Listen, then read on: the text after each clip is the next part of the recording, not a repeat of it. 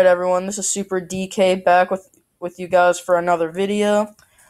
This is how you would make an intro. I tried making this video a few times, kind of screwed up, so this is what it is. Panzoid.com.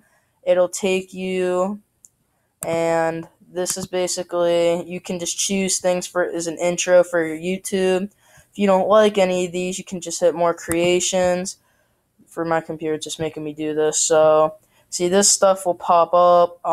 Just hit Panzoid, Clipmaker 2, and you just go to New Project, and you can choose different things. All you do is you can just change it's basically just so you can make an intro. You can change the text. So I'll just choose one of these as an example. See, this even one says intro, so that's a pretty good example. Once this loads, I'll show you guys. You can play it.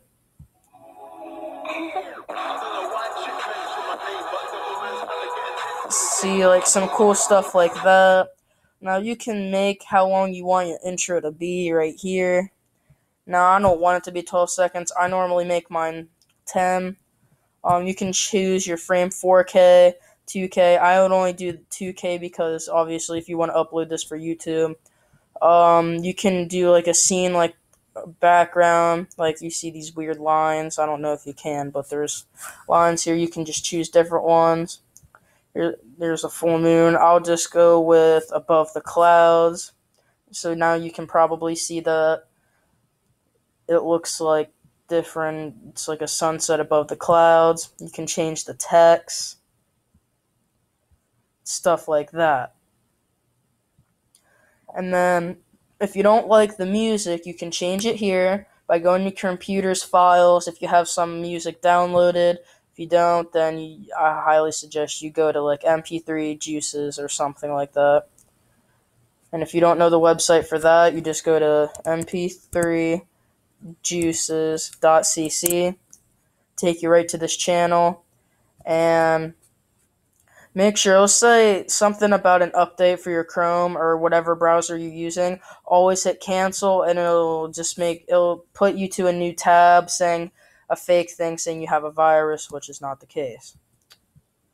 Now, and then when you're done with everything, you just go to download, then you hit start video render, and once that's done, it'll take you to a screen, and then once it downloads, it'll say this.